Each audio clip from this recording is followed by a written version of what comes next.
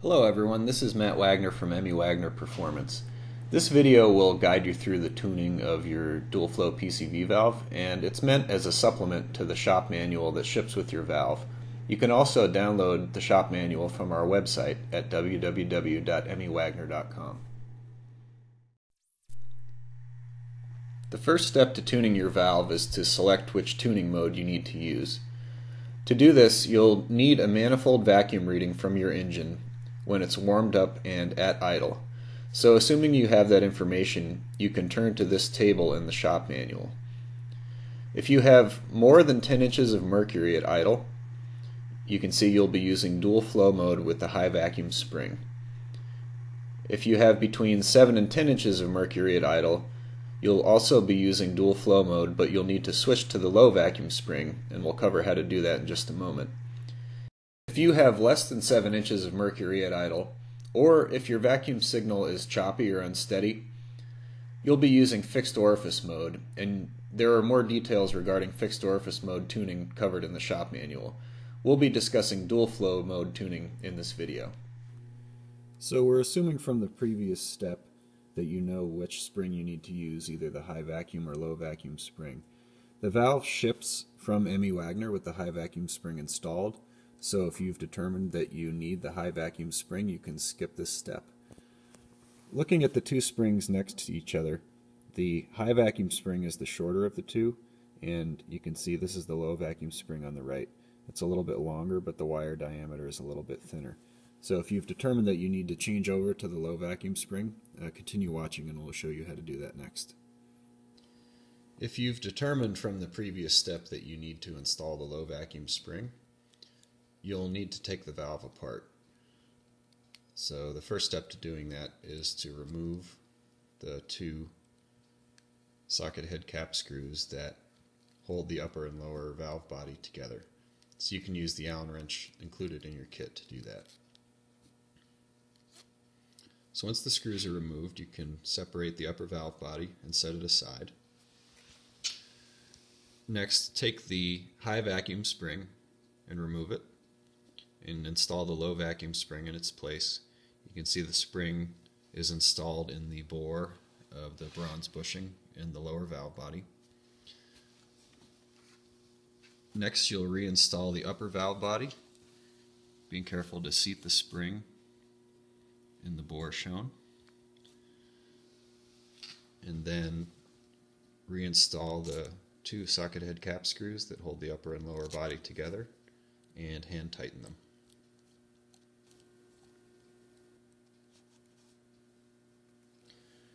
So the first step to tuning in dual flow mode is to make sure that the cruise circuit is disabled for initial tuning. Now the valve is shipped this way from Emmy Wagner, but we're including this for those of you that might be retuning an existing valve.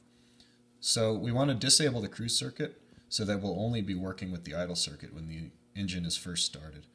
So to do this, you want to make sure that the cruise circuit screw, which is labeled on the top of the valve, is about a ½ inch above flush from the top surface of the valve. And you can also check this by making sure that the screw is 10 turns out from flush.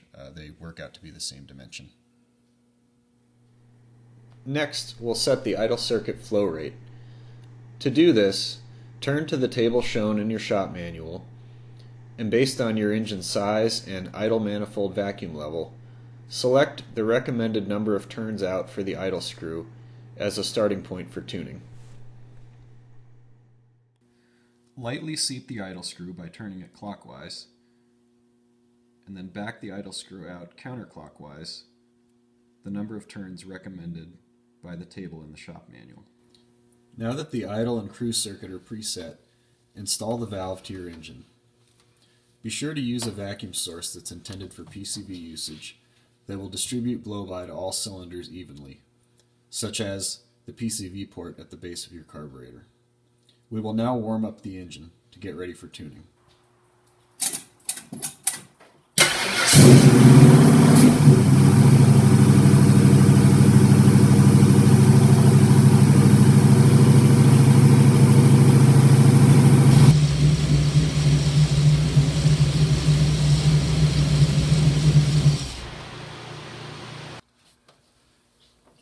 Now remove the valve from the engine.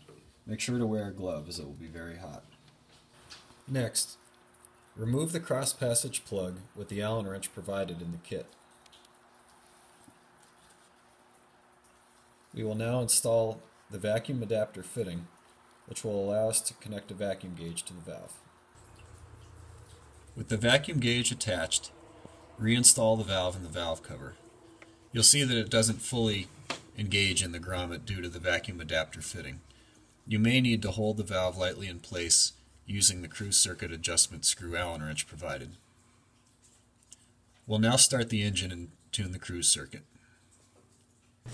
With the engine at idle, turn the cruise screw clockwise until the vacuum gauge jumps up off of zero, typically to between 3 and 5 inches of mercury. This indicates the valve is in cruise mode. Now slowly turn the cruise screw counterclockwise until the vacuum gauge returns to zero without fluctuation, indicating the valve is now back in idle mode. Turn the cruise screw an additional 3/4 of a turn counterclockwise beyond this point. When the engine is revved, the vacuum gauge should briefly jump up off of zero, and the cruise ball should move downward in its bore.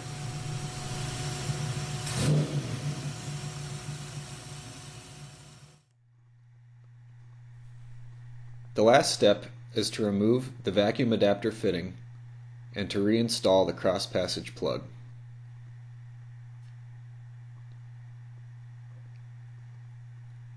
Hand tighten the cross-passage plug using the Allen wrench provided in the kit. The valve can now be reinstalled to the engine and you're ready to road test. After testing, you can consult the shop manual for recommendations on airflow adjustments. Remember, if the idle airflow is changed, the cruise circuit will need to be retuned using the vacuum gauge.